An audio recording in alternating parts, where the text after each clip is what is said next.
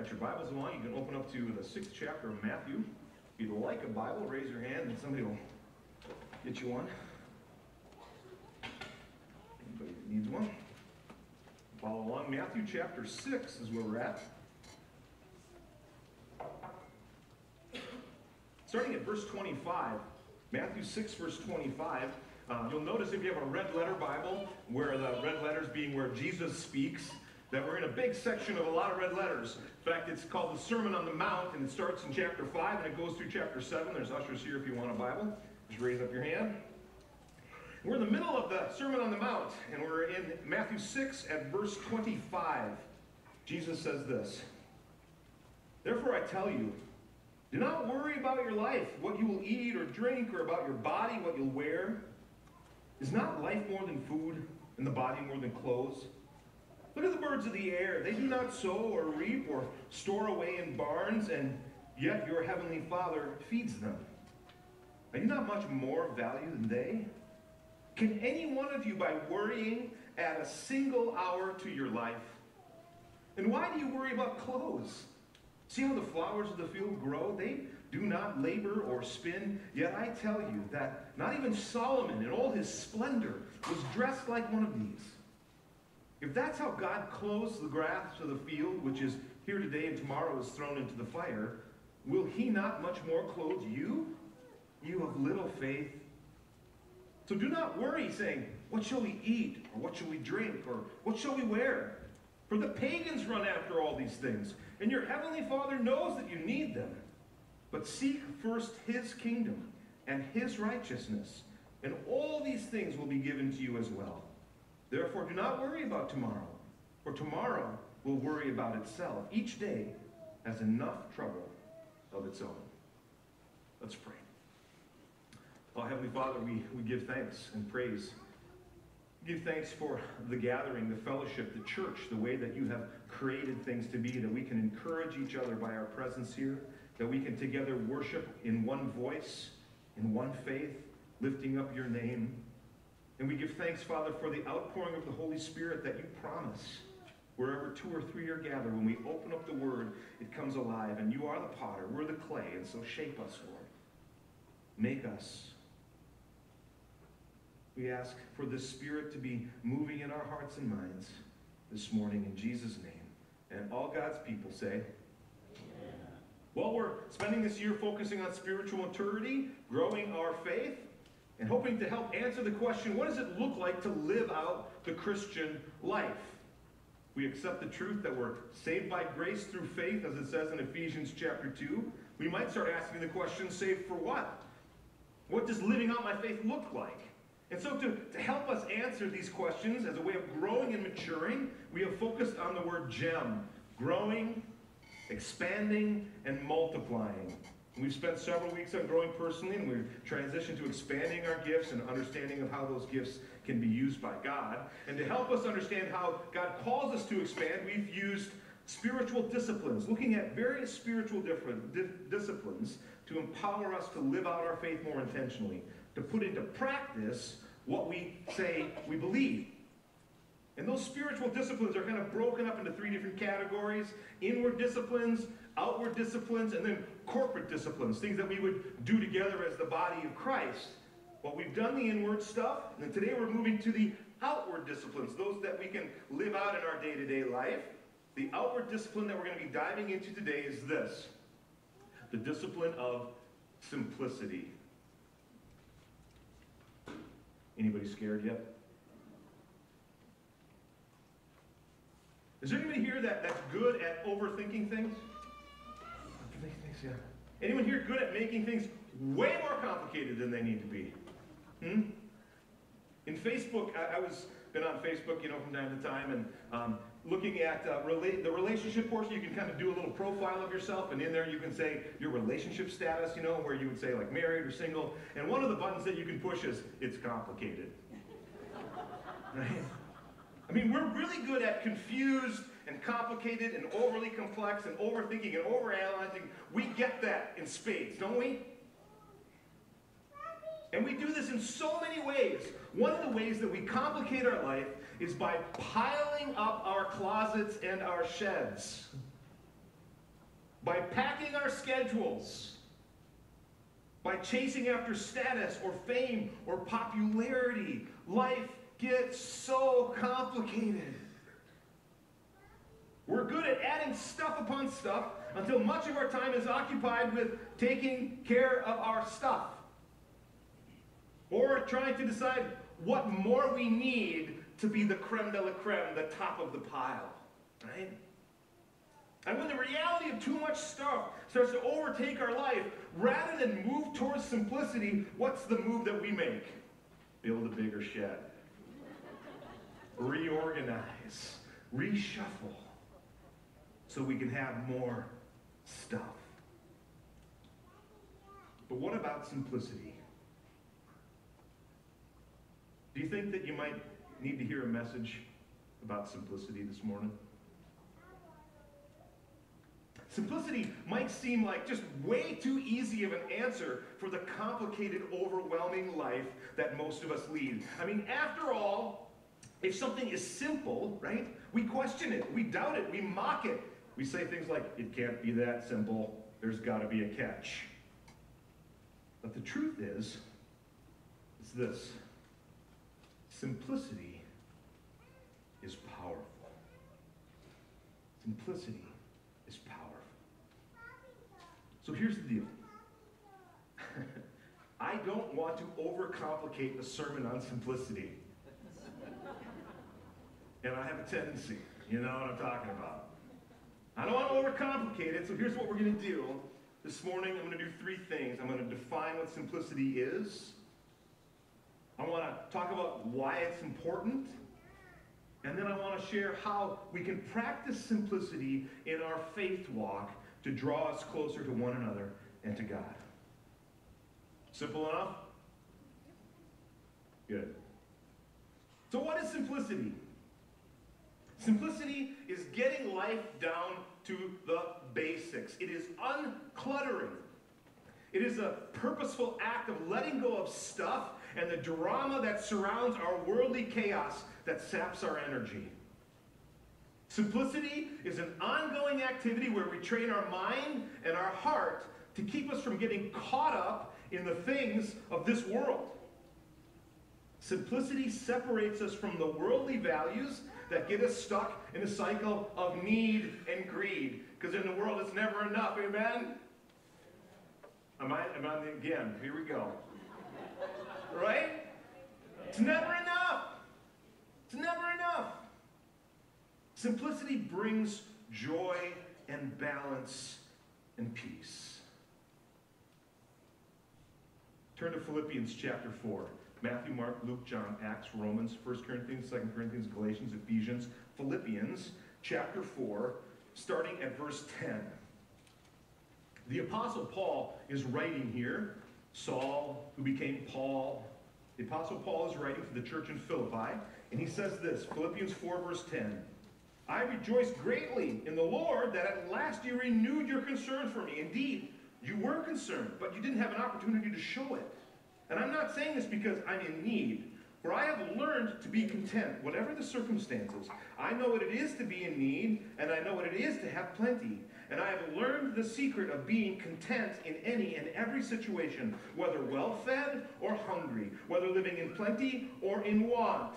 I can do all things through him who gives me strength. See, the crux of what Paul is getting at in these short 3 verses are mentioned twice. He talks about being content. And at the heart of simplicity is the notion of being content. Anybody need some contentment in your life? To be content.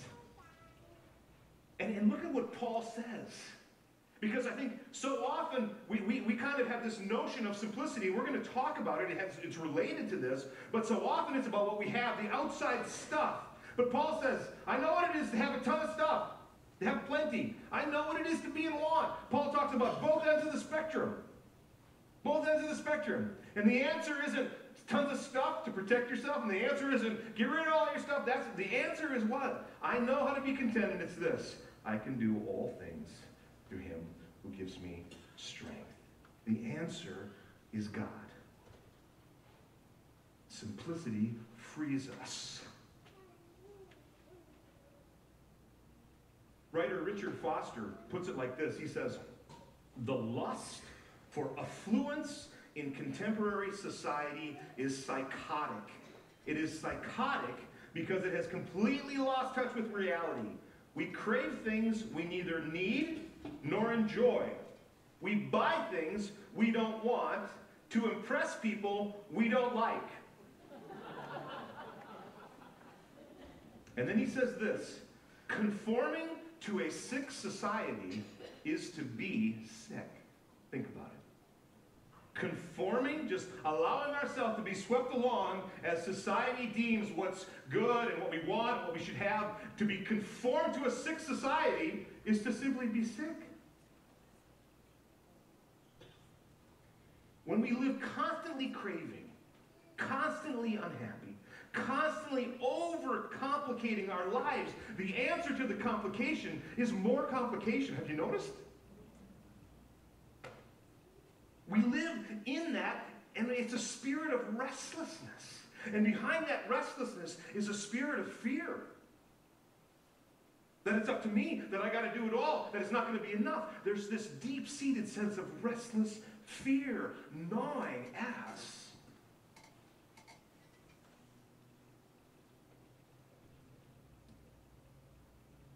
Contentment can be found in a life that practices simplicity. Because if we stop chasing after the next thing, we can turn and focus our heart on the only thing. So I want to break it down to its simplest form as we talk about what simplicity is. I want to, as I've been thinking about it this week and looking at the texts, two things really came up that we can kind of wrap our brains around understanding simplicity, and they're this. The first thing is this. Simplicity, number one, it is freedom. It's freedom. Turn to Matthew chapter 6, where we started this morning, and look at verse 25. Therefore, I tell you, do not worry about your life. Or verse 27, can any of you, by worrying, add a single hour to your life? Worry, anxiety, it's all over that text from Matthew chapter 6, right? And Jesus answers, don't worry.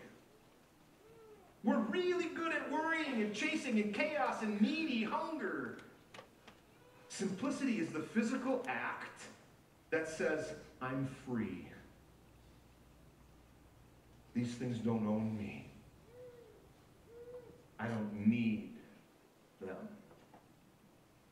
Simplicity leads us out of worry, and we are freed from the burdens of keeping up with the Joneses.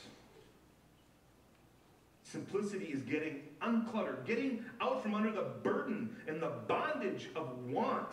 It is living in joy and simplicity of need. What do I really need? Now, what do I really need? And then in that freedom, right, when we see what we really need, we can see that God actually does provide. You see, because if we're constantly in this pattern of want and want and want and putting on stuff and piling stuff on, what we never end up really seeing is how God provides, because we're so busy doing it ourselves. Amen? And so we never see the fullness of a God who says, I've got you.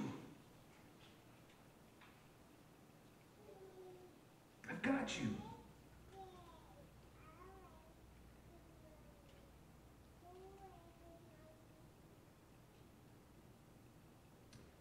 In a world, we're going to always find scarcity. Out there, there is never enough. We will always want more. We will buy, and we will eat, and we will pack away, and we will accumulate. But what we find in God is this: enough. We find enough. That God provides and sustains. God said it to Paul, the Apostle Paul. You don't have to look at it now, but in 2 Corinthians chapter 12, Paul was struggling with a thorn in his flesh, and he said, God said to me, he said, my grace is sufficient for you. And when we allow simplicity in our life, when we open up our hands, we can see God at work, and we can see He's a provider, and we can understand more fully that His grace is enough.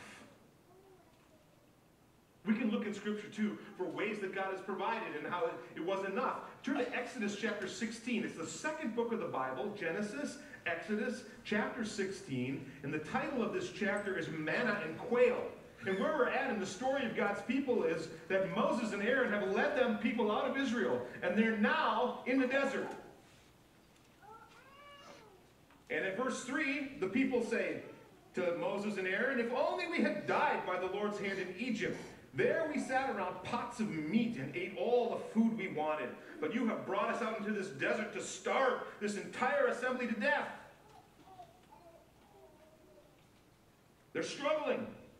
I mean, talk about simplicity, right? They had been slaves, and if I'm correct, slaves don't have a lot to begin with, right? And then they fled Egypt with the Egyptian army hot on their tail, and I'm guessing that what they did is they started trucking things out the back of whatever they had so that they could get a little faster. So I'm thinking they hit the desert with not a lot and had pretty much a big need. And the big need was, we are hungry. We are starving out here. How is God going to provide? The whole chapter is called Quail and Manna, because what God says is this: there's going to be quail in the evening and manna in the morning. And what God provides is a daily need. And this manna, every morning they come out and there's this flaky stuff all over the ground. And God says, pick it up, pick it up, pick it up, collect it. But don't try to save it for the next day. You know what happened when they tried to save it for the next day? Remember what happened? What did it do? It got all maggoty and smelly. They couldn't. It was just, if you tried to save it for a day longer, it was terrible. Except for the one day a week that God said, try and gather two things, because there's a Sabbath, and I don't want you to be working on the Sabbath. And it lasted for 2 days at that point. But you see, the point of the story is this: God provided. They didn't have anything. They didn't have anything. It was down to the basics. There was no hoarding. All you could do was gather what you needed for that day. Simplicity. What was needed was provided, and it came from God for His people. And the words that echo from that text into my heart as I read it is this: don't worry about your life, what you are to eat or what you are to drink, but seek ye first the kingdom of God and His righteousness, and all these things shall be added unto you.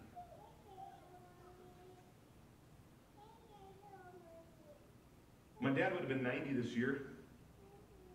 My parents grew up in the Depression, so I'm a child of the Depression, so I was taught to hoard certain things. Anybody that I've ever known that had a parent or a grandparent that was around in the Depression, it affected them in certain ways.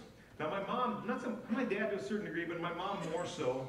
And it wasn't like she was a hoarder, but there were certain things, like tins.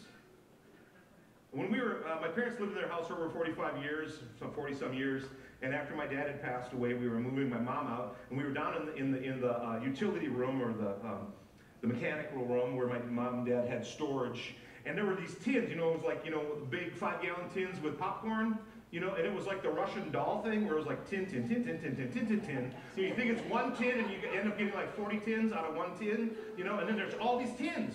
And so my sisters and I just started unpacking tins and putting them, and they were all over the basement. There were hundreds of tins. And we kind of gave this talk to my mom, like, okay, the tin thing's got to stop. This is not good. You're moving to an apartment, you can take 10 of them. Pick 10, because that's it. Well, they're so good for cookies. Okay, but you can't only have 10, And we go out for lunch, and we're sitting eating lunch, and we're having lunch, and we're just my sisters and I, and my mom, after my dad passed. It was kind of sweet.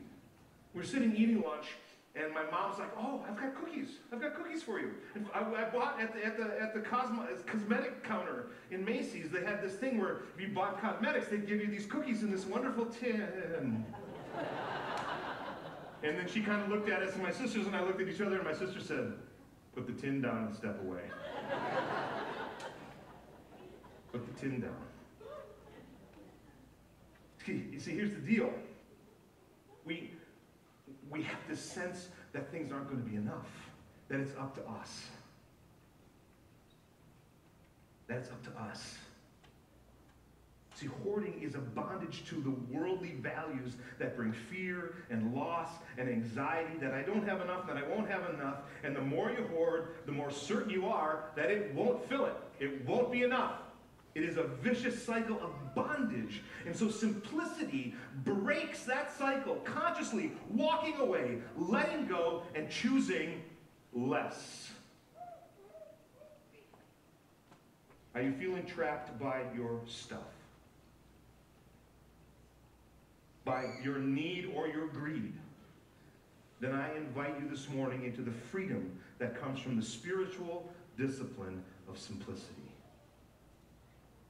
So the spiritual discipline of simplicity is, first of all, freedom. Second, it truly boils everything down to what is essential. It brings it all down to the heart of the matter, God. Matthew 6, 31, 33. Seek ye first the kingdom of God and his righteousness, and all these things will be added unto you. In a world that tells you all the things that you need to truly be happy or to have in order to say that you've made it, isn't it good to hear this news this morning? That you don't need it? All you need, all you truly need, is the Lord. What you need has nothing to do with what you have or what you don't have. It has everything to do with a God who has you.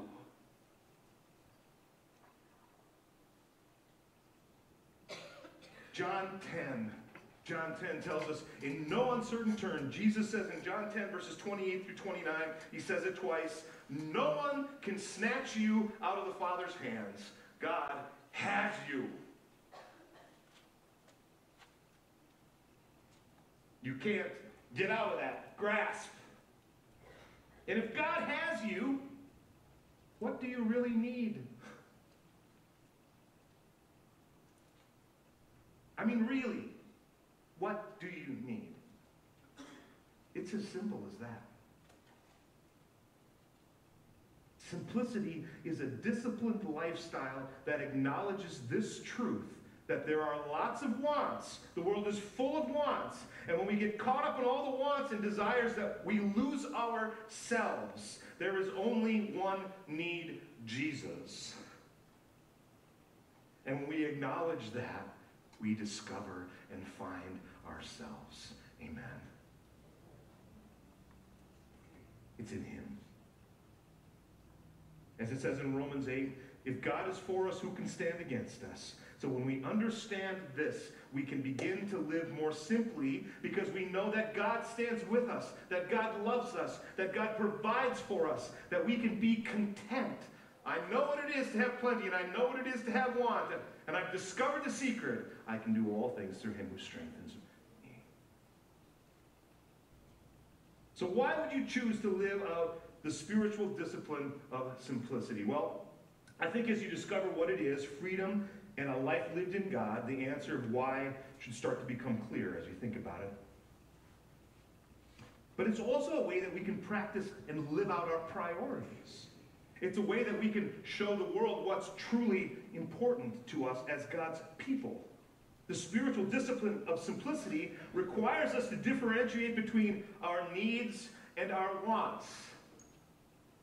You know what I'm really good at? I'm really good at taking a want and thinking about it enough until it becomes a need. Anybody?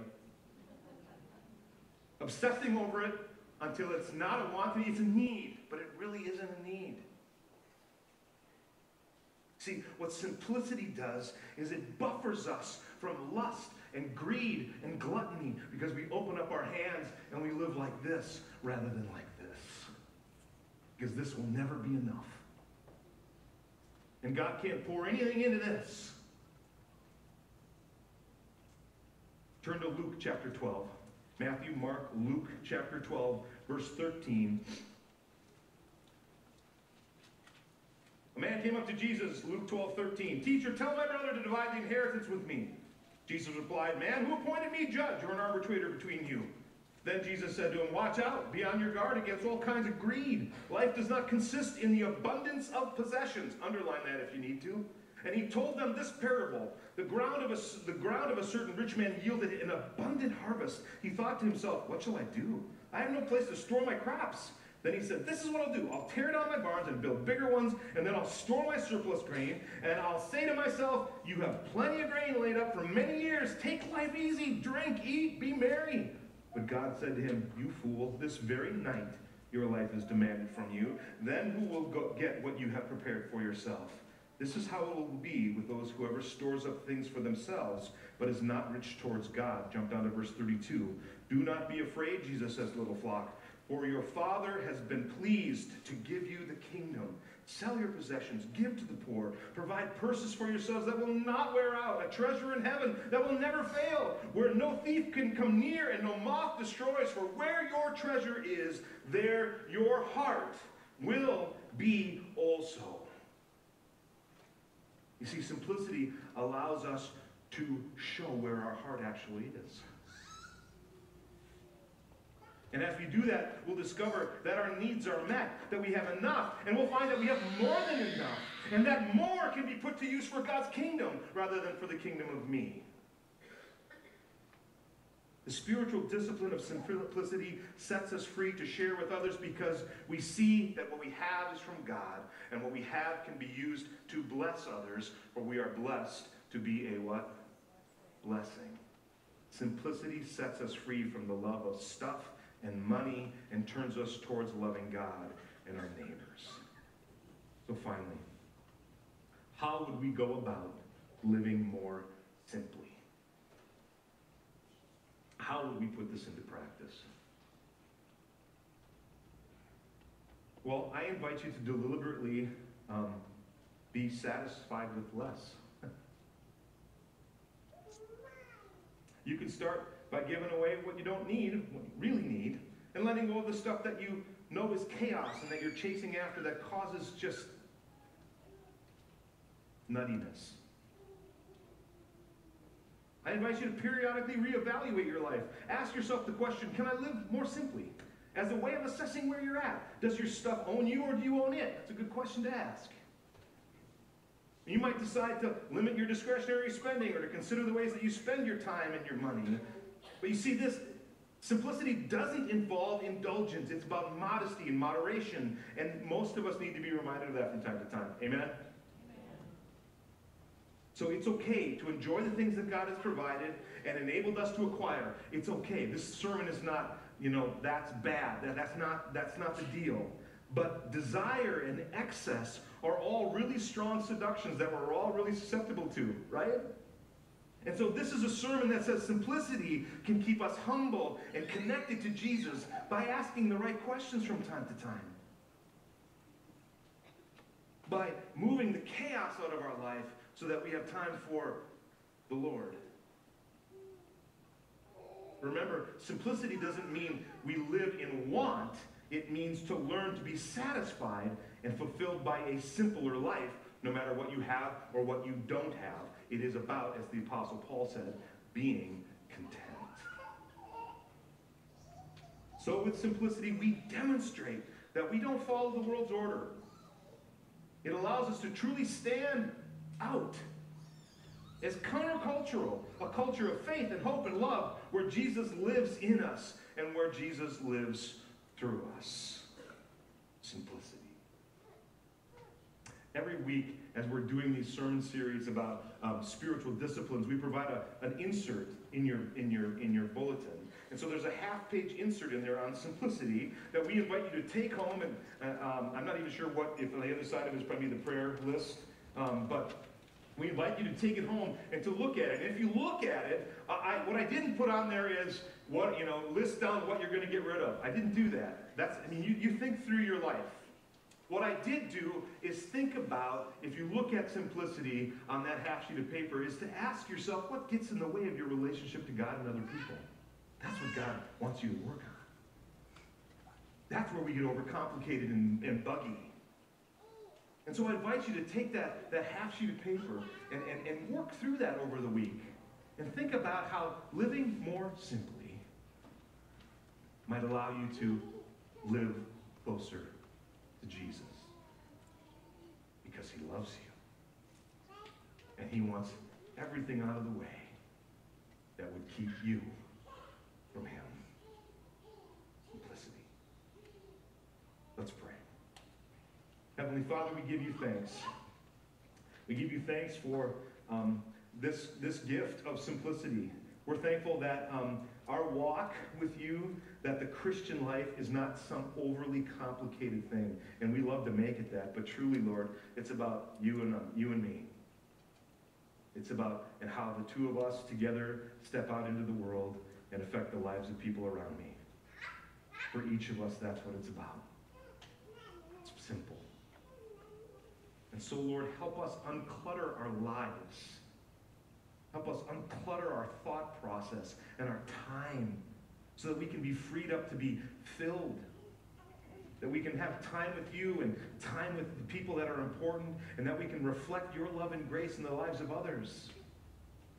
Father, draw us to a place of simplicity where we can hear your sweet call, your love and your grace, where we can see your provision and know you more and love you more and praise you more.